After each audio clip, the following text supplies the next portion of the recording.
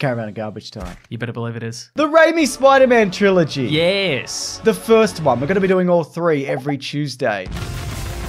And look, if any time during this video people feel like leaving a like, hey, why don't you leave a like? Why don't you? Can't do it. Leave a like, mate. Do you remember the huge buzz leading up to Spider-Man 2002? Yes. It was electric. The air was electric. It was an electric buzz. Because James Cameron was going to do it for years, and he was going to do it with DiCaprio, and that didn't happen. And it didn't DiCaprio. They had to pull a bunch of the marketing because the trailer had the Twin Towers in it. I remember that, yeah. And it was a good trailer when the thing was got on the web. Were you hyped for this as a comic book boy? Extremely hyped for this. Yeah, right. I mean, what had we had before this? Blade. That was a good one. Spawn. Not a good one. In retrospect. Loved it at the time. Don't know why. X-Men. Pretty good one. Battlefield Earth? Yeah, absolutely. Pretty good one. Yeah, pretty solid one. Yeah. I do what I can. It made $100 million in its first weekend, opening weekend. Was that a record? Never a broken happened record, before. yeah. Yeah, it was only... It's not a broken record. No. I mean, people banging on about how exciting it was were a bloody broken record. I tell you Let that me tell much. you. It pioneered a bunch of stuff. The Marvel flipping pages. Oh, yeah, okay, I mean, sure. most comic book franchises have dropped that. I feel comic books pioneered that. Sure. But you mean in a different on medium. screen. Oh. I know you have opinions on the lead casting of Tobey Maguire. Yeah. It wasn't initially going to be him. I went through like a few people. DiCaprio, I mentioned, James Franco, Wes Bentley, who you remember as the boy who was in love with the plastic bag. The weird one. No, I with remember Kevin Spacey. him as the bad guy from Ghost Rider. That's how I remember him. Well, I remember he's the bad guy from The Hunger Games with the weird beard. Oh, very good. Yeah. I remember him as somebody people constantly reference as looking like me. Hey, you look like that weird beard guy. Frankie Muniz, who was actually a child at the That's time, true, which yeah. makes sense. But you know what? It came to Tobey Maguire, and it's absolutely worth it for the opening sequence of what is clearly a man in his late 20s chasing a school bus for some reason. You know? Yeah, to get his son. Yeah. Upon rewatching this movie is one of the purest translations of comic book to movie, I think. I mean, there's some elements like the web shooter. Well, see, well, I think so, but I think like in terms of colourful, stylized, and it's kind of simple, kind of action-packed, I think Sam Raimi, the director, has clearly gone, okay, in this scene, how can we make this look exactly like the page from a comic book? And I think it works. The swinging. Yeah, and I think in a lot of cases, especially visually, it works really well. Yeah. But I think maybe some other stuff, not so much, which I'm sure we'll talk about. Some stuff needs to stay on a comic book page. I completely agree. Like the Green Goblin, you want to give him a weird for sure, motorcycle helmet. I had two other names here: Scott Speedman. Oh yeah, who we know from Underworld. Correct. And Freddie Prinze Jr. and Sam Raimi joked at the time he won't even be allowed to buy a ticket to see this film. Brutal. I wonder if he ever did. He probably We didn't. should tweet him and find out. Sam Raimi made sure. Oh my He put his goodness. picture up. Yep. Do not sell in tickets to every- this man.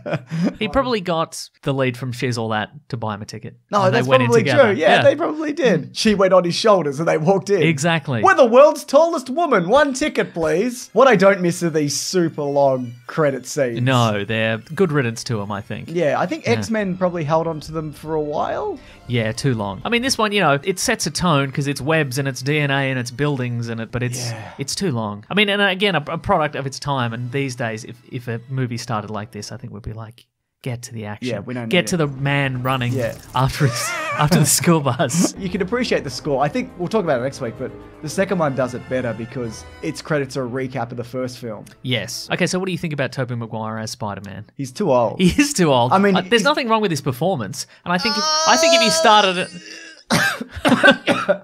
Sorry. I think he does very well in his role as a man who just has to keep rolling with the punches because everybody he encounters doesn't like him for some reason. Like there's no... Well, again, once he finally gets on the bus, surprise, he's not picking up his son. He's a high school student. No one wants to sit with him, not even like the glasses held together with tape other nerds. Yeah, that's like right. for no reason, everyone hates him except for Harry Osborn. Who doesn't take the bus. It makes me wonder what he did prior to this. Because he seems relatively socially adjusted. Well, he has friends in the comics. Yeah. Like right? he's a nerd. Yeah. And he gets bullied, but Yeah. some people like He's got him. friends. Nobody likes him on the bus. Nobody likes him in the city. Nobody likes him at the Daily Bugle. Like, everybody introduces himself to us like, nah, get out of my face. Stop wasting my time. It's funny though because on set people notoriously didn't like Tobey Maguire. There's an Really? interview with Joe Manganiello who's in this movie. He plays Flash Thompson. 26-year-old Flash Thompson. 26-year-old I looked Flash- it up. Yeah, that's right. Yeah, actually, he's 2 or 3 years younger than the teacher. Side note, if you put up a photo of all the characters that go to this science fair situation, and you were like, pick out the teacher, I might be like, is it the little bald guy? But maybe I wouldn't. So there's an interview with Joe Manganiello a few years back where he talks about on set, the crew offered him a couple $100 to accidentally just clock Tobey Maguire in a fight. Wow. Yeah. Well, there was a crew guy who came up to me and said, listen, I'll give you $100 if you hit him in the face by accident. And I looked over and like there was an electrician plugging something in, and he just looked up to me and gave me that look like. Did he take the money? No, he didn't, because he goes, well, I probably wouldn't have worked again if I had broken Spider-Man's nose. Yeah, right. And delayed the filming like months. But Tobey Maguire is also, look, I don't know anything about him personally, but yeah, if you've ever seen the movie Molly's Game, which is based on a real life story, the Michael Cera character from that, who's a complete son of a bitch, is based on Tobey Maguire. Interesting. Yeah, maybe that was just a phase he was going through, but he was not. But it's clearly made an impression on certain directors and screenwriters. Absolutely. At least he got ripped. He was kind of the first, not the first, but you know, that kind of transformation wasn't super common then. Now it is. Yeah, for You're sure. getting Paul Rudd, you're getting him some abs. Don't even worry about it. Yeah, back then it was unusual. Yeah, I mean, it was him and the actor playing Aunt May. She also got ripped. Yes, she did. That's right. Yeah. But the reason he got the role was because that the studio wasn't really keen on him because they're like, yeah, he's a good actor, but can he do the action stuff? And there's like test footage, and it'll be in the video, I'm sure. You're probably looking at it right now, where he kind of proves that, yeah, he can kind of do that stuff, which he can. But also, you don't really need him to do it. Right, okay. Yeah. In the sense that you could CGI everything, or you could stuntman Yes, everything. He's a man in a mask. He Exactly, can't be anything. yeah. He can be anyone. And the times when he's not in a mask, he's in shadow, or it's the back of his head, or whatever. Like the bit where when he fights in the alley with the mask off and it's raining. sure. That could be anybody. Yeah, for sure. What do you think of Mary Jane Watson? Look, here's the thing. I think individually, Peter Parker and Mary Jane, I think Kirsten Dunst and Tobey Maguire do a fine job, except in any scene where they're together and having any kind of emotional moment, where it's just this... Which is weird, because they were in a relationship. Like around the time of this those movie. two actors, right, Yeah. okay. But I don't know, it's just... Didn't translate? Look, I think what doesn't translate, and I spoke about it earlier, I think a lot of visually a lot of stuff does, a lot of the action sequences do, but I think there's a certain amount of schmaltz relating to characters in relationships that works on the page, but I think it's dialogue that doesn't really translate to live action. Like that bit where she's like, what did you tell Spider-Man about me? And he's like, actually, well, when I looked into her eyes, I felt said, alive but also dead, and I felt excited but also not excited, and I felt happy but also sad. What's happening? I felt like it was the end of the universe. If someone said that to me, I'd be like, okay. There is a very good case, and I'm sure somebody's done this already, but if they haven't, get on it. There's got to be a really easy way to recut this movie into Peter Parker as an insane stalker. Because there's so many... I just came across town to see you. Yeah. I just took 2 buses and a cab. Yeah. Did Harry know? Nah, I didn't. Didn't tell him. Yeah, I'm on a solo mission here. Speaking of Harry, I've got a quote here, a piece of trivia. James Franco joked about Tobey Maguire, said he had frog-like features on set. And he was... But offset, chiseled like a god.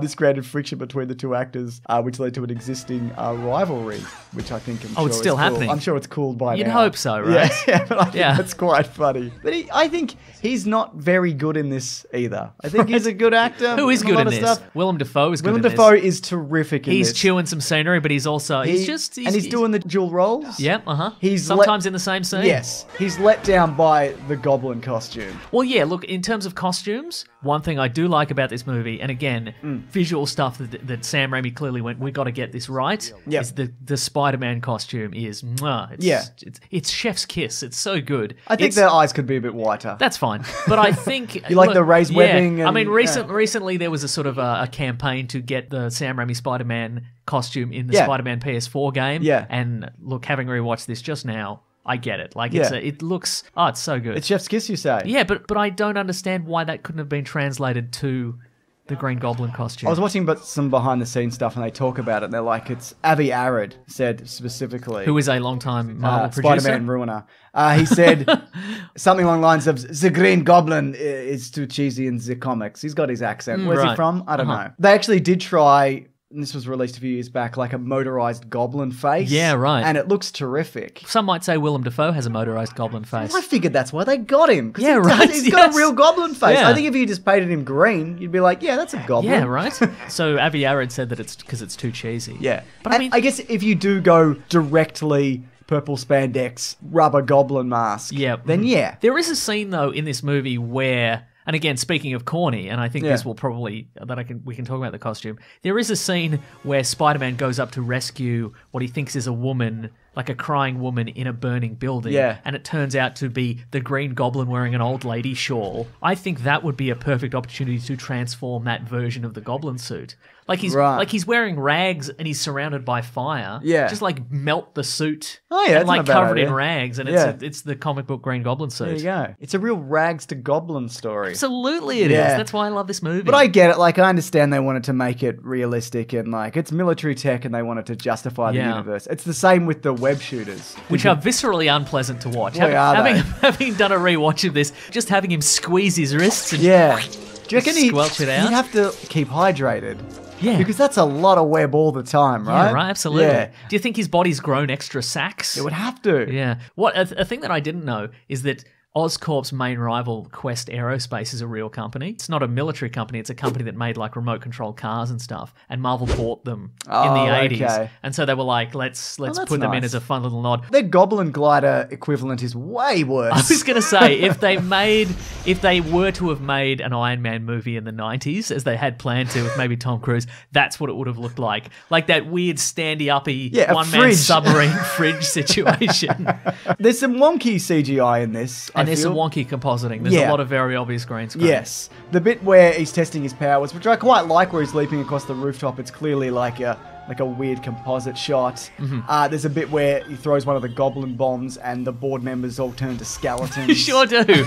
And yet, Mary Jane and Harry Osborn, who are like 2 feet away, don't. And the other thing about Mary Jane is she doesn't really do much. Except just kind of scream. Like there's even a moment where Willem Dafoe's like, "What do you think she's interested in you for? Not for your bloody looks or your brains, you dumbass." I think James Franco and Kirsten Dunst are about the same level of attractive. Like I don't look at those two and go, "Why would she be with him?" Yeah, right. Like, I'm like, yeah, that makes sense. Yeah. Also, the upside down kiss is weird. I don't like it. I know it's iconic and whatever, but it's weird and gross. In retrospect, that only met like twice, and she doesn't even know what he looks like. Uncle Ben's good. I like that actor. I love the discussion in the car. I think that's the best discussion that they've done for that on film. I mean, they did. The only other one that we've seen is The Amazing Spider-Man, and they didn't even dare to say with great power. It's like, listen, if you've got a responsibility, then maybe you should use your responsibility to do the best thing that you could possibly do at that exact moment in time. Oh, I've been shot! But this... I buy the actor. I buy Tobey Maguire in that scene. You feel kind of the hurt when he kind of rejects his... when he's killed by the Sandman. Yes, that's right. And not this guy. Not this guy, We'll get not back weird to that. blonded frosted tips man. Yeah. What do you think about the action, though, in this? I think it's mixed. There's some shots that are great. Yes. There's the shot at the end when Green Goblin throws all those sort of razor boomerangs at Spider-Man and he like... jumps out of the way and they all spin around him. Well, I think that bit looks dumb. You would. He's just... Yeah, I know. And obviously they just, put the...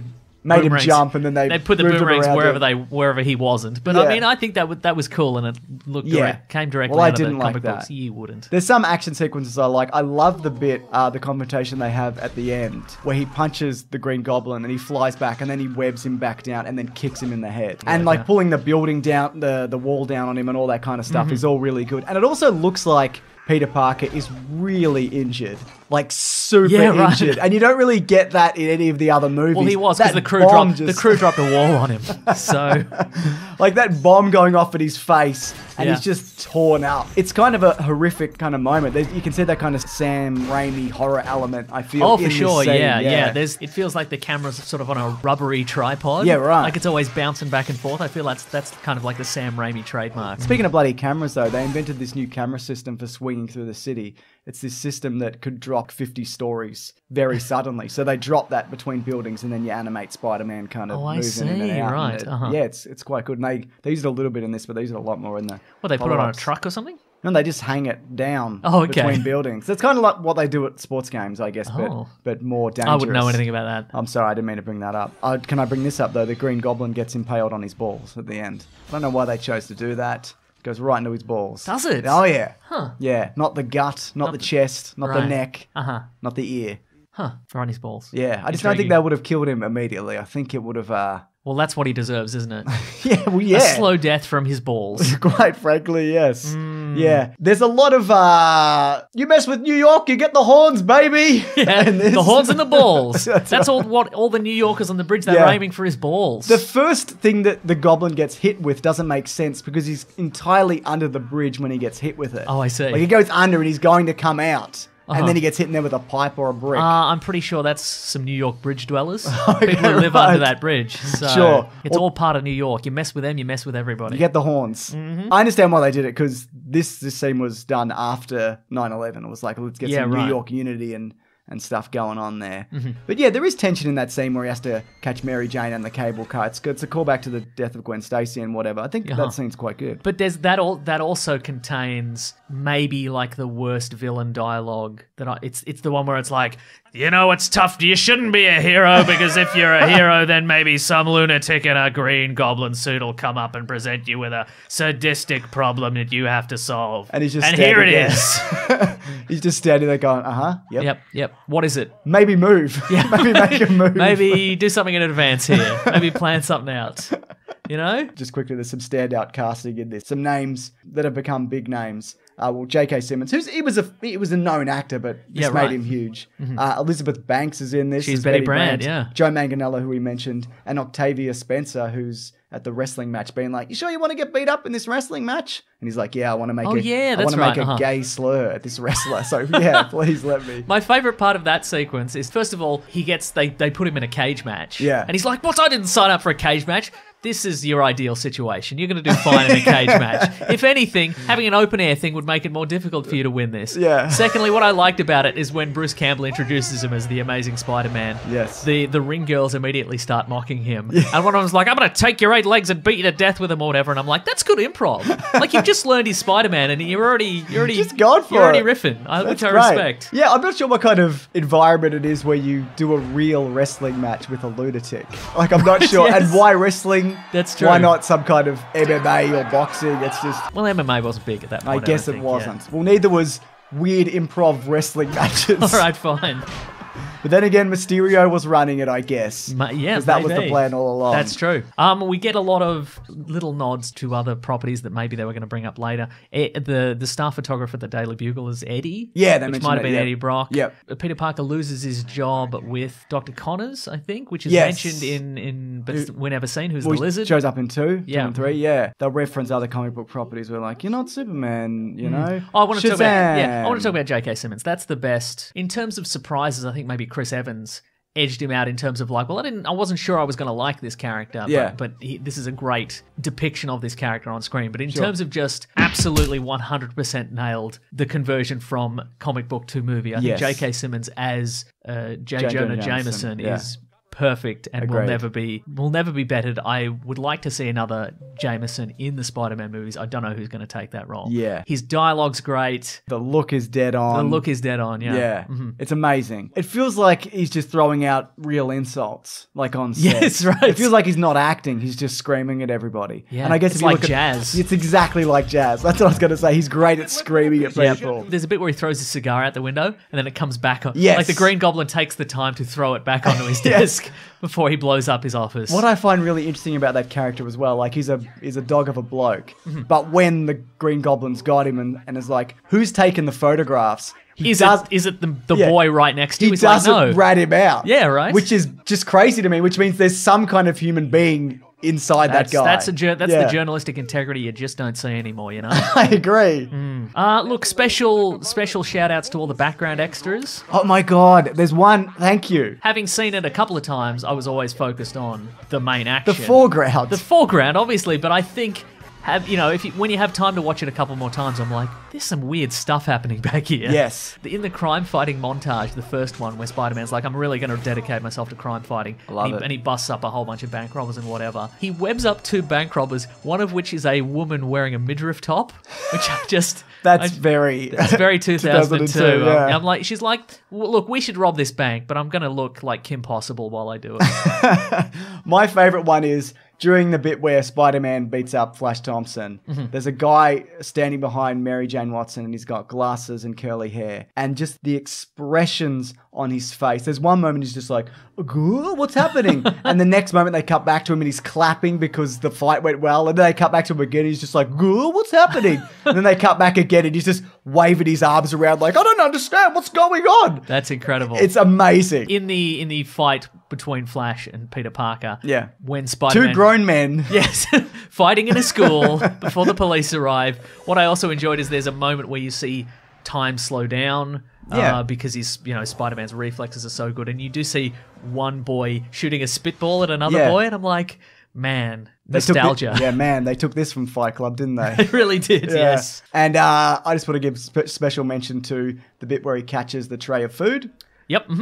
That's not CGI. They did it for real with sticky stuff on the bottom of each object. It was 156 takes. Oh my goodness. So there you bloody go. Well, no wonder. Look, I don't want to lay any blame anywhere, but I think if you like, why did Tobey Maguire have a bad attitude in this movie? I think he can probably lay the blame on the fact that he had to wave a tray round while food landed on it 156 times before they let him leave that day. So, Fair point. Anyway, I'd love to know what people actually think of this movie now. Yeah. I think, look, it's obviously dated. It's 18 years old or whatever at this point, 17 years old, but there's a lot of good stuff in here and a lot of stuff that would go on to be better stuff as the years go on. Like Macy Gray. Like Macy Gray, exactly. It's not the best Spider-Man movie. It's certainly not the worst one. Absolutely not. Which we'll get to. But there's a lot of pioneering stuff here, which I think, we wouldn't be where we were today, as in me and you, Mason, talking about this movie if we hadn't seen this movie and then do this conversation.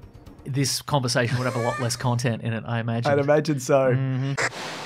We're back for Spider-Man 2. Caravan of Garbage is here. People are very upset. Some people are very upset that we're covering this in Caravan of Garbage. Yep, absolutely. Special shout-outs to people who haven't watched this video, but have already put a comment that's like, how dare you put this Spider-Man 2 is the best Spider-Man movie that's ever been made, and you wouldn't know nothing about this. We're going to say good stuff about it. Nah, it sucks. Just kidding. I quite like this film. Me too. I think it's a lot of things kind of settle into the series. It's the pinnacle of this trilogy. I think it is. But there's still some stuff that I don't like. Oh my goodness. That's right, yeah. Excuse me a moment while I make a YouTube comment. And hey, you don't know nothing. And look, if people could leave a like, that'd be great. It gets this video more traction. It gets it seen. It gets it out there in the World Wide Web, spider web. There we go. Oh my goodness, you've tied it all together. You. Like Spider-Man tying together some robbers. Were you hyped about this movie when it was? Absolutely, I was. And of course, you were there to see well-known character actor Alfred Molina. Absolutely, in a role. I was. The guy from Chocolat. Are you kidding me? Come on. The guy from the very start of Raiders of the Lost Ark. Yes. He's got spiders on him and then he gets impaled by spikes. Are you kidding me? He's a good choice. He is a good choice. There's some things about that character I'm not entirely understanding of. Look, hit me with one. Okay, for one, he's supposed to be a very intelligent man, and yet he's like, you know what I'm going to do? I'm going to drill these octopus arms into my back with an exposed microchip so they don't take over my body. James. It's a microchip that's covered in a very thin piece of glass that is vulnerable to heat and is on the back of his exposed neck. Yes. Now that I say it out loud, you're right. But the thing is, his idea of unlimited power is, okay, I need to wear this rig, stand in front of the sun, which is just going to give me cancer. These goggles will be fine. Yep. And I just got to control the energy coming off it forever. Nobody else is wearing the goggles. No, as well. they're not. Nobody else in the room. And I'm not going to turn my back on the sun, so this chip, it's going to be fine. It's going to be fine. But he does turn his back on the sun. Very quickly, almost immediately, yes. You're right. Is that going to be his job from this point forward? Is just to stand in front of this thing with these wibbly wobbly arms? Also, is this the first time he's tried this rig? Yes. You'd think he'd take his jacket off and there'd be like all these other puncture wounds from all the previous times he's tried it, but he hasn't. Nah. He's just like, first time in front of an audience. What if they all sunk into his back and he's like, presentation's over, everybody. No, this sucks. I should have used a joystick or something. I'm actually not a medical doctor. I don't know why I thought this would work. I was in Boogie Nights. Do you remember that? Yeah, that was good. I love the rig. They're great because Yeah. there's 4 people on every arm. Yeah, so right, it's like 16 in total to make it happen. And they're so detailed. They're terrifying. Yeah, and they're different. Like each Yeah. one of them have like a different kind of look to Like them. a claw. Yeah. So there are claws and there are scoops. One's got a spike. And they've got scary red eyes. Yeah. Because it's an artificial intelligence and it's kind of like being restrained by this like little chip. Again, under the little piece of glass. Put it in a box. Put it in a black box. Yeah, I agree. Why don't they make all the arms out of a black box? Because You know then what I they'd mean? be indestructible, you dumbass. Oh, yeah, good point. But it's like we don't really get any insight into what they want. Clearly, they want to build the sun. Build the sun. And they want to rob banks. Yeah. Because it's fun. But only in service of the sun. Yeah, exactly. He also tells that weird joke about the rubber band around the $20 He does bill. open it with I that. don't know why he tells that joke. Before we start, has anybody lost a large roll of $20 bills in a rubber band? Because we found the rubber band. Like, to what end? Is it because he's like, look, I'm going to ignite a sun in front of everybody, but this will calm everybody down. Right. This terrible joke. It's a terrible joke. Also, he's just a man, and he gets punched so His much. famed character actor Alfred Molina. Okay, sorry. He was in Maverick, 1994. If Spider-Man punched character actor Alfred Molina in the face, He died. that fight is over. Yeah. He's just a man. Yeah. He gets hit so much in this movie, but they never address. I think he shouldn't have landed a punch on him. I think the arms should have stopped him every time. Because there's not like the Green Goblin or Venom where like his physiology's been altered and he's super strong and super invulnerable. No. Like even if you had crazy man strength, Yeah. that doesn't factor into that Spider-Man could punch your head off. And I know traditionally we always say like, oh, Spider-Man pulls his punches when he fights a regular man. 'cause Not he this doesn't wanna guy, he kill- wouldn't. Well, exactly. And this guy's going after Aunt May. Yeah. He's going after Mary Jane. He's building a sun. He's building the sun. Exactly. Hit him really hard just once and see what happened. Hit him in the balls, really. Absolutely. That worked last time for the Green Goblin. It really did. Really took the wind out of his sails. He killed him. Yeah. Yeah, I think the other thing is you could have him be knocked out and the arms still work. Yeah, for because sure. Because there is the sequence where they're going to take him off him in surgery. It's a great sequence, the horror sequence. Yes. And they're fighting. They're cleaning up the room. Yeah. That bit where the woman gets dragged with the nails. Yeah. That's terrific. Apparently that effect's just done with it's just a wax floor. Oh, okay, It's cool. so effective. Also, John Landis is killed in that scene, which is also good. Yeah. Also, originally he was going to be the same age as Peter Parker, and there was going to be a love triangle. Oh, teenage Peter Parker. That's right. But there was going to be a love triangle between him and Mary Jane and Peter. And Avi Arad, in one of Yes. the good decisions he's made in his life, one of 3, relating to Spider-Man, was like, let's not do a love triangle. Let's That's super weird. Traditionally, if there's going to be any kind of romantic subplot in a Dr. Octopus comic book, it's usually Dr. Octopus falls in love with Aunt May. absolutely. They've been married before. Yeah, I think so, yeah. Yeah. He was also going to be in the first movie. Like, there's some concept that they did, and it's more kind of gremlin-y and creepy and sinister, and this they kind of went more clean-cut scientist with a bowl cut and some sinister arms. What I also really love about it is the little things that it does. Like, it'll light a cigar, tip a hat, drink a whiskey. Oh, is it an MRA? Yeah, that's It'll right. drink a whiskey and it'll tip your fedora for you. So, there's some great outtakes of them trying to get that to work, which is quite good. But I think the look of this character, the performance, all of it's really good. I'm driving. You know, the stuff that I don't really understand about it, I'm fine with. And the other thing was they were going to do, a big part of this movie is that they do the Superman 2 thing where he doesn't want to be a superhero anymore. Spider-Man no more. Exactly. They do that exact comic shot of the suit in the bin or whatever. Yeah. It's from the comics. But he's losing his powers because he's in love and it's It's a performance issue. He's nervous. It's exactly what it Happens is. to everyone. It really does. I mean, some people, I assume. But he was going to have an inhibitor chip from Doc Ock, which Oh, I slowed him see. down. He'd be like, Spider-Man, you can't use your powers anymore because I put a chip on the back of your neck. Oh, you've broken it. But there's some great action in this. I agree. Really terrific, to this day, stands up stuff. There is some great action in this. I mean, some of it, in retrospect, maybe doesn't make a lot of sense. There's a scene towards the middle where Doc Ock wants to go and get Peter Parker. Yep. And his initial move is to throw a car at him. Not knowing that he's Spider-Man. Throw a car at regular man Peter Parker. And then what? pick up his head and hope it turns in the direction of Spider-Man. He doesn't know it's Spider-Man. He really doesn't. But that sequence where he... It would have killed him if he wasn't Spider-Man. It would have killed everybody. Yeah. He's lucky that cafe was very sparsely populated. I remember when I first saw that trailer. Yeah. Because the very first thing I saw from this was that scene Yeah. online on Apple trailers where that Yeah. was a thing. Oh, yes, it was, absolutely, Maybe it still yeah. is. But I just saw that and just went, holy hell. You watched it and then you waited 20 minutes for it to load again and you watched it a second time. That sold me on like, it's this romantic, tender moment and is he going to admit that his true feelings and then the car comes and doesn't kill him and then they have to they dodge out of the way by mere millimeters. Oh, so good. I love the behind the scenes. There's like this twirly rig that they're in a green screen room. The compositing's much better in this, so you can't, it looks like they're just in the same space. That's true. Although I think there's, in Spider-Man 2, I think we've hit that era of, we can CGI anything. Yeah. We should definitely CGI everything. There's a bit where Doc Ock carries Mary Jane out of the coffee shop and that looks pretty terrible. Yeah, right. Yeah, CGI people aren't great. Though there is one at the end when Doc Ock is killed and he goes past the camera. That's CGI. And you can tell, but it's quite good. I agree, for 2004.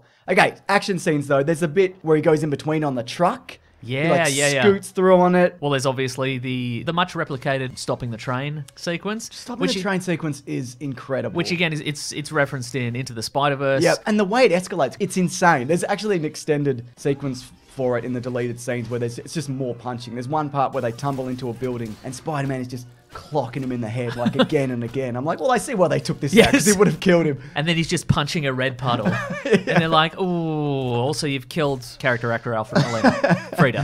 Very good. And then Spider-Man gets thrown out the window and on the way out he webs Doc Ock and pulls him out with him. It's really great. Yeah. The bank vault scene. I never understood why he's throwing bags of gold. I'm like, what bank is this? What are we doing with bags of gold? Yep. Is this Scrooge McDuck's vault? What is this? Yeah, for sure. The coins apparently were supposed to be found on a sunken ship, and they're nearly a century old. So they're supposed to be vintage coins in this vault. That's never explained in the movie, obviously. Is that a reference to like some sort of pirate superhero that we never get a sense of? I have no idea. But May at one point points out that there are other superheroes in this universe flying about saving the day. Who do you think it might be? It's probably Superman. It's probably New Goblin. It's probably New Goblin. Testing out his... They couldn't come up with a better name? Didn't make him the Hobgoblin? Why wouldn't you? We'll get to it. All right. Yeah. Harry Osborn, speaking of him, I think performances all round are better in this movie. Yeah. He's better, though there is like moments where he's like, hi Peter, happy birthday. Who the fuck is Spider-Man? Look, we're good. We're friends. I love you like a brother. Where's Spider-Man? Where's... I'll never forgive him. Where is he? Why are you friends with him? The suit's better in this as well. I agree. Do you feel? It's like a deeper red. They've done some little modifications where it's clearly the same universe and the same suit and whatever, but it pops more. Like the mouth still doesn't move when he talks, and it's very noticeable when he's like in the elevator next to that guy and he's just standing there and they're having a chat. He's in the elevator with Mr. 2004, the most 2004 man who ever lived. Can I riff for you? Can I come up with a couple ideas for you? Just what my company would do? Let's see what I got.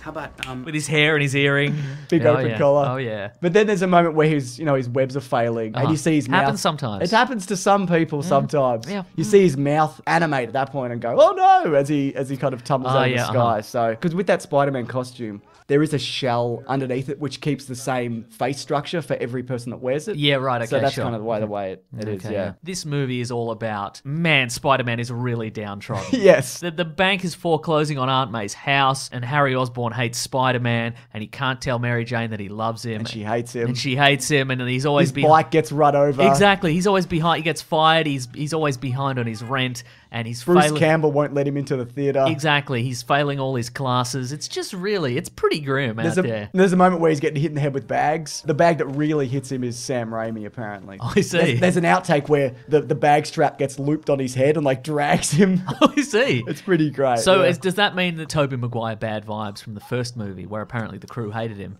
did that move on to the director? And may Was have. the director like, there's a scene where actually a lot of stuff gets thrown at you. It's real stuff. We want it to look real. It's a brick in a bag. Sorry, I don't make the rules. There is some Tobey Maguire difficulty surrounding this movie. I'm sure a lot of people know this, but he was going to drop out because of a back injury, and they cast Jake Gyllenhaal in the role. Yeah, right. This was also parodied in Entourage with the Aquaman story. Oh, yeah, for sure. Yeah. Vince is out. Jake Gyllenhaal is in. I mean, Entourage in itself is a parody, I guess. Of good television? I guess it is, yeah.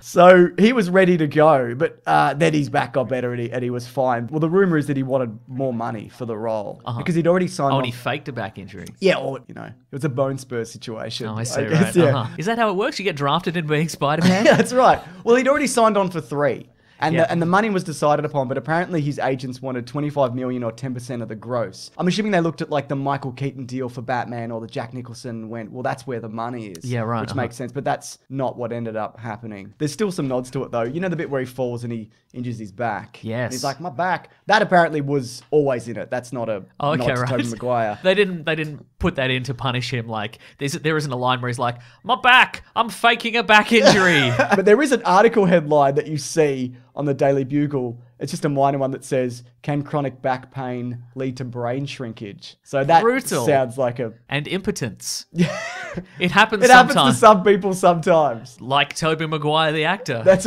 right. The Peter Parker stuff with Mary Jane is better. There's fewer very, Sappy. very long, sappy monologues towards each other. Yeah. And I think they even sort of turn that around where I think Doc Ock tells Peter Parker, you should read her poetry. Yeah. And then he's like, here we go. Here's some, and she's like, stop talking. What are you doing? Yeah. Yeah.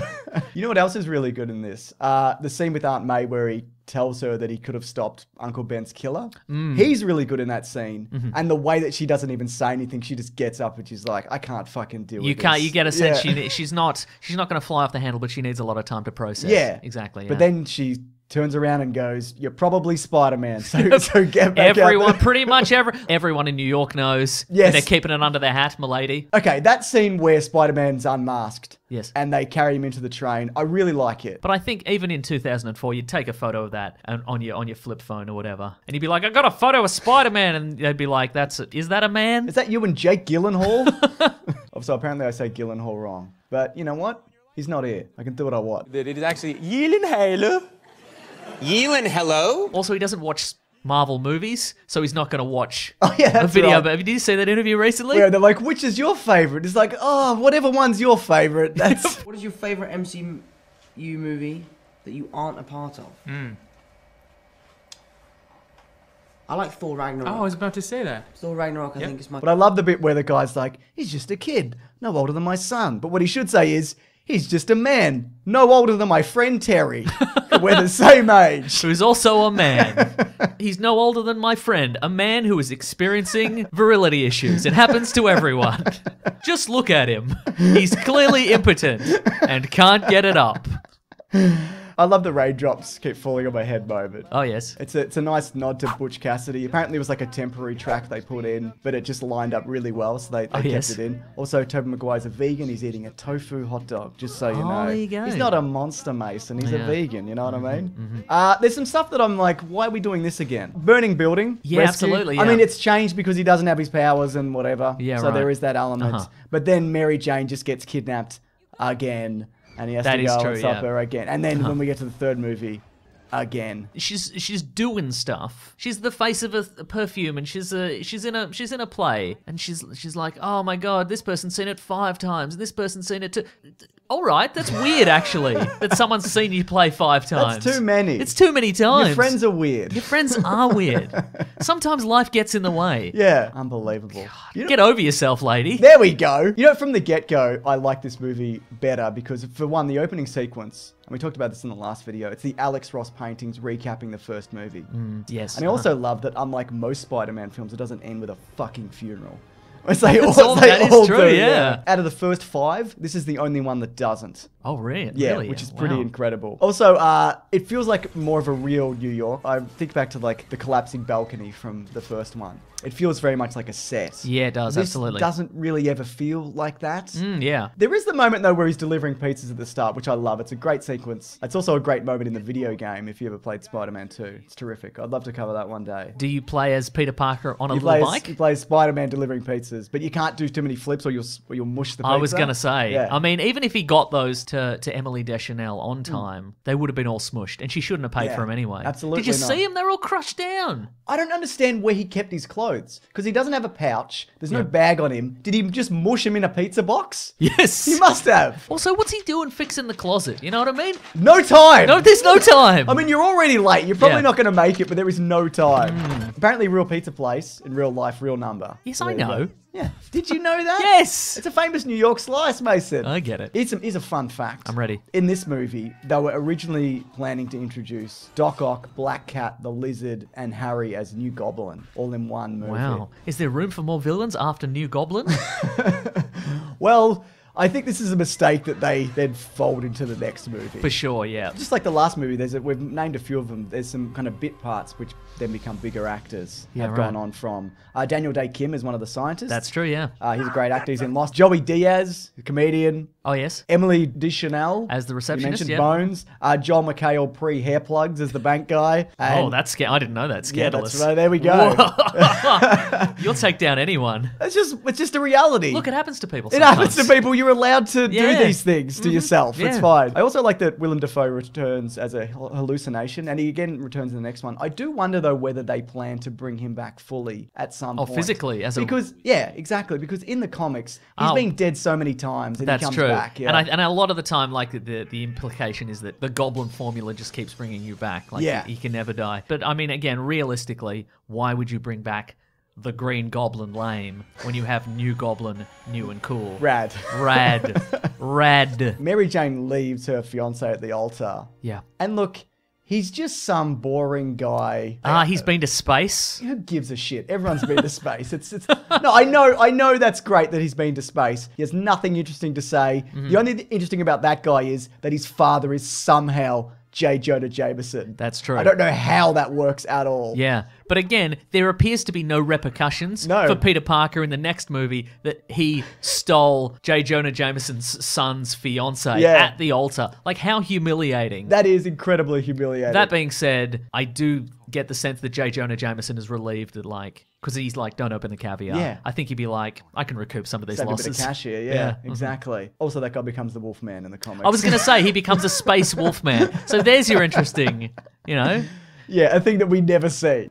I'm back on the moon. I mentioned some deleted scenes before. A lot of them seem like they could just slot back in. There's a moment where Doc Ock holds Spider-Man in front of the passing train and he just gets cleaned up. By a train? Yeah, it's crazy. Yeah. So that kind of makes sense at the end when he gets knocked out so easily because he's been hit by a train. Yeah, for sure. Mm-hmm. And there's the bit where J. Jonah Jameson, have you seen this? Where he's wearing the Spider-Man suit? He puts on the Spider-Man suit, yeah. We know now he's very fit. Oh, he lifts. Yeah. And he does cardio. He lifts big time. He's trim and nimble, and I respect it. He probably did the same training regime that Tobey Maguire did. He probably Just in did. case they needed a ring in. They're like, look, we're not so keen on this Tobey Maguire character. Do you want to do dual roles, J.K. Simmons? Absolutely, I do, yes. Bring me pictures of Spider-Man. I will bring you pictures of Spider-Man.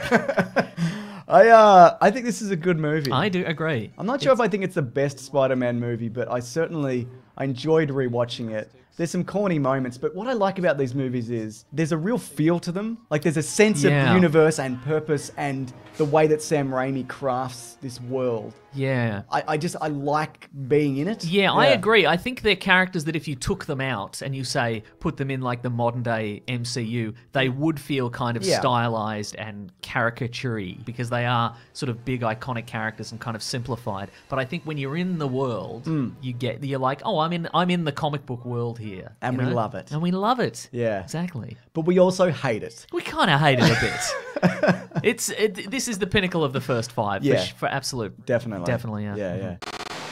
Welcome to Caravan of Garbage, everybody. But I do want to apologise to all the Spider-Man 3 apologists out there. I apologise that they like this crap movie. Oh, you got him! You got him! I got him. It's not that bad. It's pretty bad. It's pretty bad, but upon rewatch, there are some bright spots in this one. I watched it when it came out at cinemas, and I haven't seen it since. And look, if any point during this video people could leave a like, that would help out greatly, would it not? Absolutely! I realised during this that I hate Peter Parker's happiness in these movies. I think he's more insufferable happy than he is miserable. Yeah, that's probably true, actually. When he's miming along to Mary Jane... Yeah. And he's just like, and he's talking about how great it is to be Spider-Man and people that chanting his name or whatever. And I know the point of it is that he's not hearing Mary Jane and her problems. Yeah, right. But it's like, this guy is just unbearable. Why did he think that doing the upside down kiss in front of Mary Jane with a woman who's not his girlfriend that would he play? barely knows? Yeah. Also, that's half your face in the daylight with cameras. There's a lot of information that can be gleaned from people taking a photo of you. That's so true. They know you be man. They know you be white. They got your dental records. From Gwen Stacy's mouth. That's right. Yeah, right. I forgot Bryce Dallas Howard was in this. That's right. You know what? This movie is so long. Yeah. It's so long. 2 hours 18, something like that. I kept forgetting that various characters were in the movie. Every 20 minutes, a character would show up and I'd go, oh yeah, Sandman's in this. I forgot his entire plot line was in this movie. He is the standout villain from this movie. Yep. Flint Marko, though. Yes. Flint Marko Mako. Like the Marko. Marko. The Marko shark. No. No. There's a lot of things I like about that character. I think it's a good performance. The look is good. You like his t-shirt. I love his t-shirt. You like a t-shirt tucked into a nice pair of slacks. You know I do. The sound effects are incredible, you know. They're really good. Yeah, I'd forgotten. It took him 3 years to develop that technology to make that formation kind of happen, you know, when he rebuilds himself and you feel the emotion with his daughter. All of that is good. His theme tune. It's great. Mr. Sandman. Send me a man. Boom, boom, boom, boom. Bring me the sandiest man that you can. Oh, there he is. But when you see the maybe the close up of his hand, you see all the granules. Yeah. Hadn't been done before. Oh. Not like that. I mean, sure, we'd seen big sand faces in The Mummy. Yep, that's right. But this is the next level sand face. That's right. You mentioned the music, though, because the score of this isn't Danny Elfman because he had a miserable experience working with Sam Raimi on number 2. So he quit. He's like, we're not friends and I'm not coming back. So they got Christopher Young to do it. And I think he does a good job. I couldn't tell, certainly. There you go. But I apparently they did end up collaborating, though. Like, he did come back and... for a little bit to kind of help out. The Sandman fight scenes are some of the best. When he's robbing the truck and he sweeps his legs out and he turns to sand, he punches through it. They actually used an amputee in a Spider-Man suit to get that effect, so they could do it like on set, so it looks like he's got his arm right through him. Oh, right. Yeah, okay. there's some good stuff there. There you go. Yeah, and he also, there was a moment where Sandman punches a brick, like a brick wall, and Thomas Hayden Church punched a real brick in that because they told him they swapped it out. They're like, yeah, that's a fake brick, and he hit it, and they went, oh, we forgot to swap that out, and he's like, yeah, fucking no, I just broke my hand. There seems to be a theme emerging amongst the crew members of the Spider-Man movies, which is they're violent thugs, and they want to hurt the cast of these movies. Absolutely. But yeah, a lot of the action sequences in this are surprisingly good. The opening sequence, which is Peter Parker versus New Goblin, is actually really good, I think. And I think it would be great if it was a villain we cared about on any level, or a recognizable villain. If that were the Hobgoblin... Well, it is a recognizable villain from this series. Yes, for sure. It's Harry Osborn, yeah. But the costume, really... It's nothing. It's absolutely nothing. Yeah. Was Tony Hawk and snowboarding big at this point in time? Must have been, yeah. I guess so, but like the mask is nothing. I didn't even recall that it was a flying snowboard. I thought it was a goblin glider up until the rewatch. Oh, right, okay. Oh, that's a snowboard, yeah. See, I think there are moments in that scene that look really good. For example, when he's trying to catch the ring out of midair. And he shoots the web, and it's really Tobey Maguire moving past the camera. But there's a lot of CGI faces and men just tumbling over each other. A lot of that in this movie. I feel like there's less sets and more, and you mentioned this on Spider-Man 2, that we can kind of CGI anything now, but this movie really leads into that. There's a lot of, we're fighting in a nothing space, you know, like that underground train tunnel that's just tunnels on tunnels and bridges and whatever. And the bit where New Goblin, our favorite new villain, is going through between there's so many villains you could have made him into. You didn't have to make him the Hobgoblin or the Green Goblin again. Anything. Apparently one of the masks you go past is supposed to be like a Hobgoblin reference. Because there's like a clear kind of perspexy, and I guess there's a bit of orange in it, but I didn't get that at all. But you know the bit where he's going between the buildings, it just looks like he's standing nowhere. That's just true, kind of ducking and weaving it back and forth. Well, I found it thrilling nonetheless. I think maybe it's because my expectations were so low for this one. I'm like, it's actually not bad. Not a bad opening. Yeah, okay. Did you like the bit, though, and I know I did, where he gets clotheslined and just hits the ground so fucking hard? Yeah. Like, he really hits... He hits the wall and the bin in the ground or whatever. Yeah. It's great. And this, I think that is the biggest illustration that it's a cartoony, stylized Spider-Man movie. Because first of all, he doesn't die immediately. No. Powers or no powers, but also he gets amnesia. Absolutely, he does. I love how Peter Parker's like, oh, he's got amnesia. It's fine now. Yeah. We'll just hang out and play basketball. We'll all make omelets together. What should I do with the millions of dollars worth of dangerous military technology he has in his house? Just leave it there? Sure, why not? What are the odds he'll get his memory back and go and retrieve those and try and kill me again? That performance is so weird, James Franco, in this movie. The bit where they're sitting together in the diner, and he throws him the wink when he's out the window and he's eating the that's pie. right. It's so, and he's got that weird dead eye. Also, did he finish the pie? No, I think he took it to go. I was going to say, yeah. In that nanosecond while the bus goes past, That's he's right. like, quick, can you take this to go? Here's your tip, okay. I love though when he finally figures out who he is and what he is and whatever. He threatens Mary Jane and's like, you better tell Peter Parker to you bloody break up with him in a second. She's like, sure, no worries. She's not like, didn't he knock you out? And didn't he kill your dad and also beat up the octopus man? Like, he could probably, when it came down to it, he could probably sort you out again. Which he does. Yeah, he absolutely does, yeah. Like, it's one of those situations where if everybody kind of just talks openly about it, like if they met on the bridge and she was like, hey, heads up, he's over there and he threatened to kill me and kill you. As far as I know, he doesn't have super hearing, so we can really say anything we want.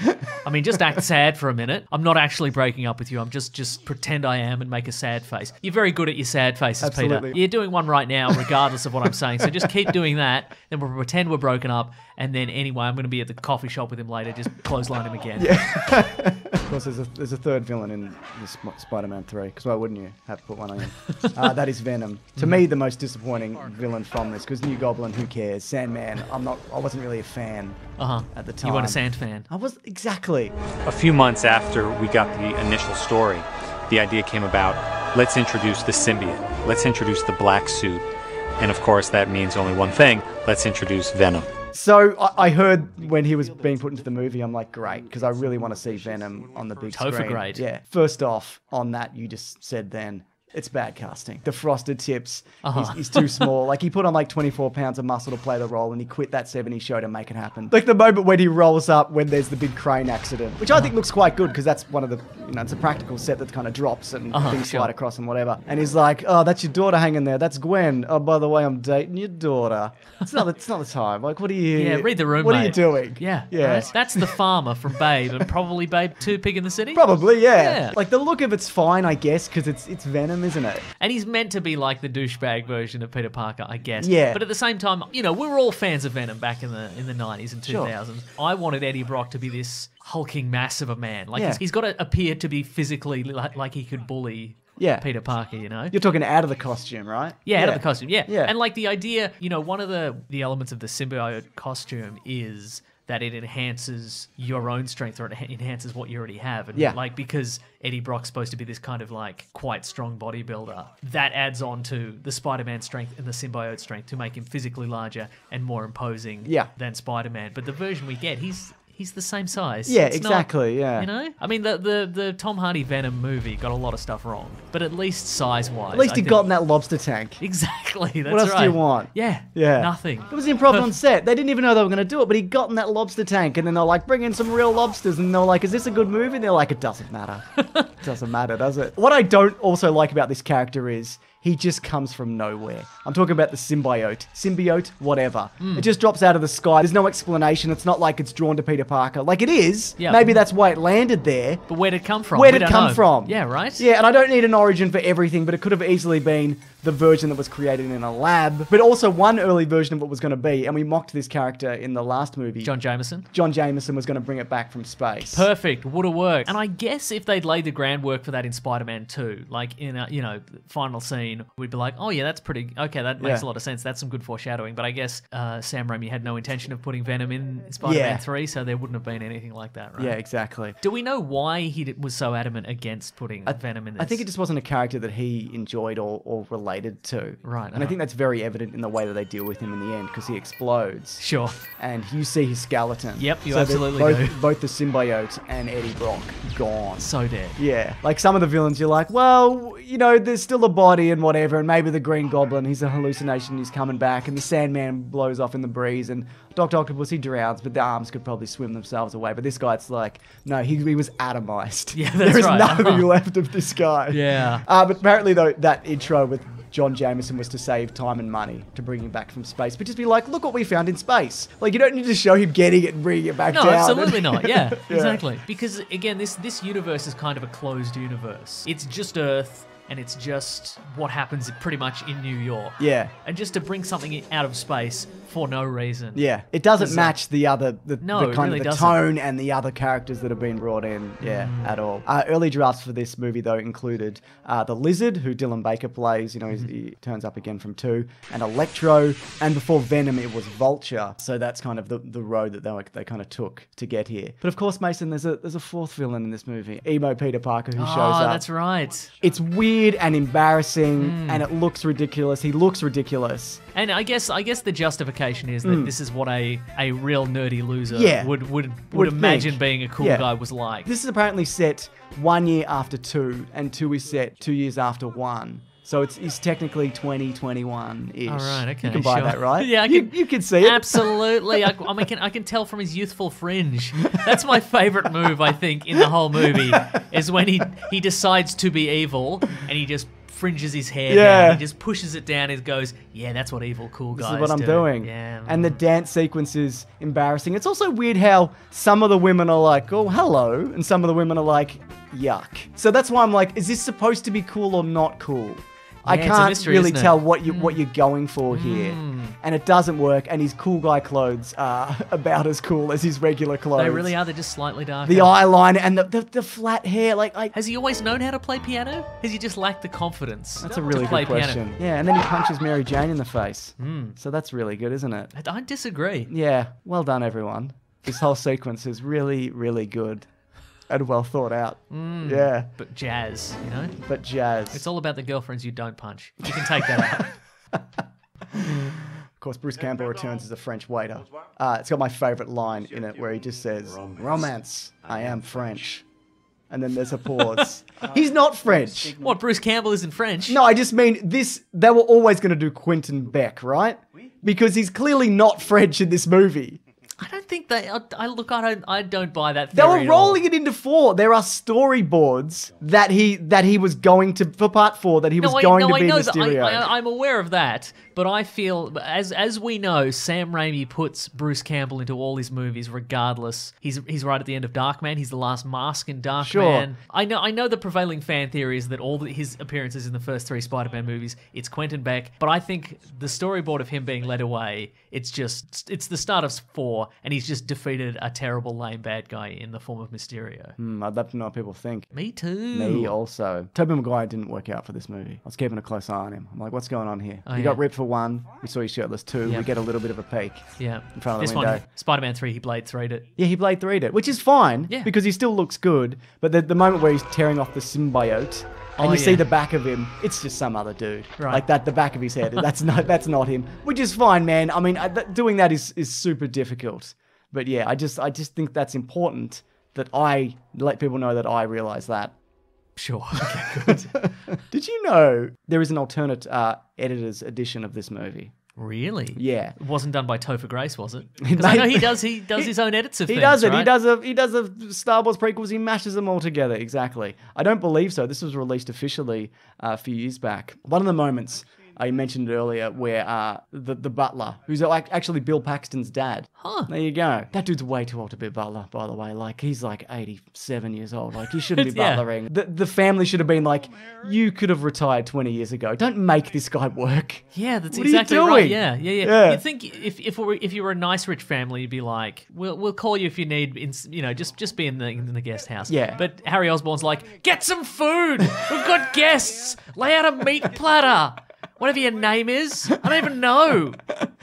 So in the alternate cut, Yes. he actually picks up a photo of his friends, like him and Mary Jane and Peter. And he's Harry like- Osborn does. Yeah, and he's like, oh, that's right, we're all mates, and I'm going to go help in the bloody Sandman fight, in the Venom fight at the end. Which makes more sense to me. Not a guy being like, the Goblin Glider was your bloody dad killed himself or whatever. In his balls. And the other idea was that the butler was going to be another illusion of Harry, representing his good side. So his father was the bad side and the butler wasn't real. So that means that when he went, Butler, we've got guests, put some food out, he would have spent the rest of the scene going, Butler didn't put any food out. You're fired!